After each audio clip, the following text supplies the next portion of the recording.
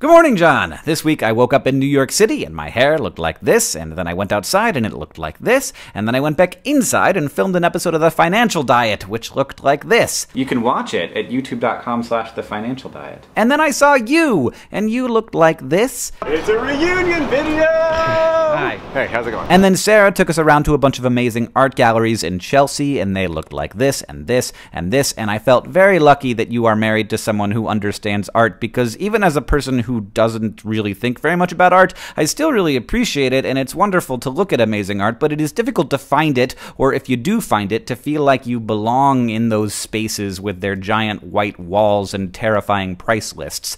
At one point, I went into a Banana Republic and I got a shirt for the thing that we're doing tonight, and I didn't take any footage of that, but I wanted to mention it because of how much I appreciated the quiet assertiveness of the young man who helped me pick out my outfit, because I would have been totally lost without him.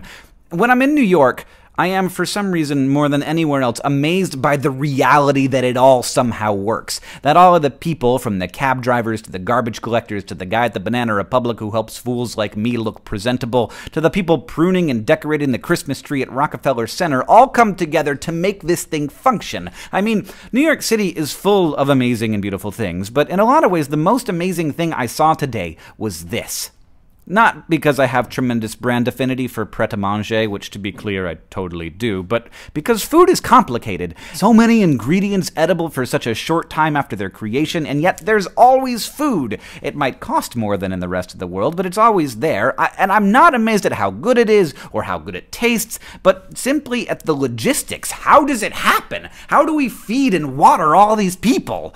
Sometimes it seems like everything is broken and nothing works at all, but when things work, we don't tend to notice.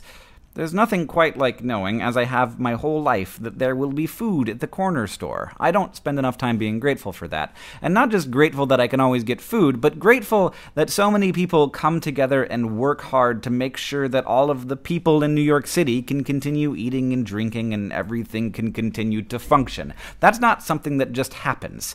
That's something that people do. John, I'll see you tonight.